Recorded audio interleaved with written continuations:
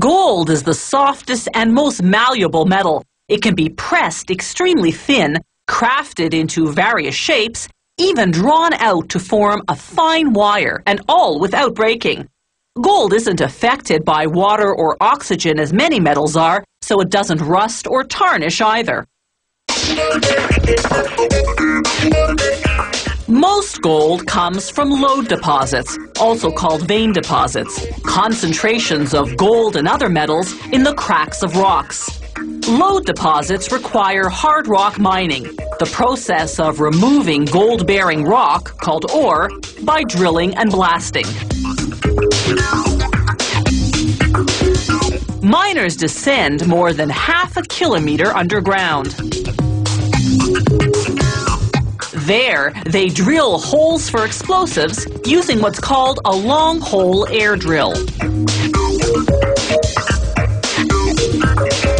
They drill in a specific pattern set out in a plan prepared by the mine's engineers.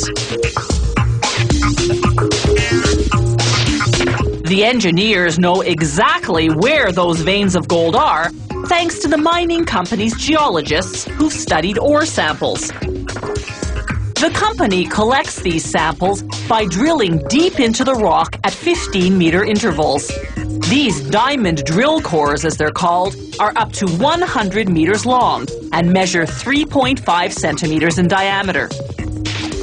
Gold in its natural state isn't pure. It's usually intertwined with silver and other metals, so the mined ore has to be processed afterward to isolate and extract the gold.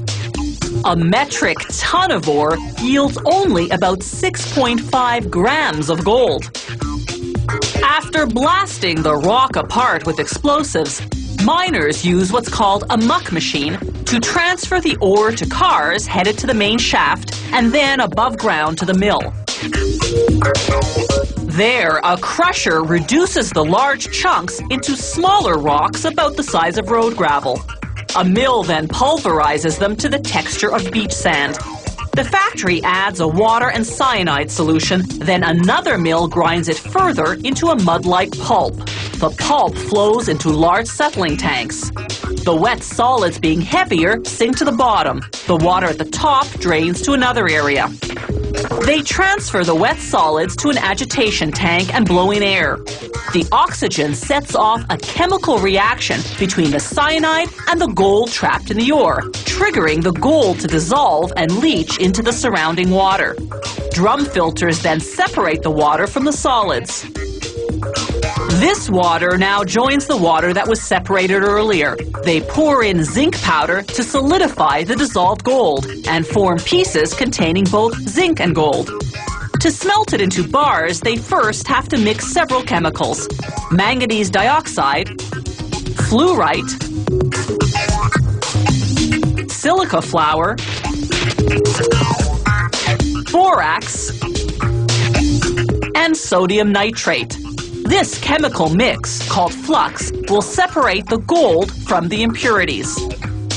They pour it into the smelter, whose temperature is a fiery 1600 degrees Celsius.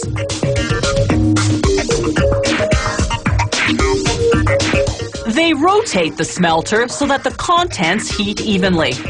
Over 2.5 hours, the heavier gold eventually sinks to the bottom, while the impurities, called slag, float to the surface. They pour out the slag, taking a sample to make sure it contains no gold. If it does, it goes back in until it's gold-free.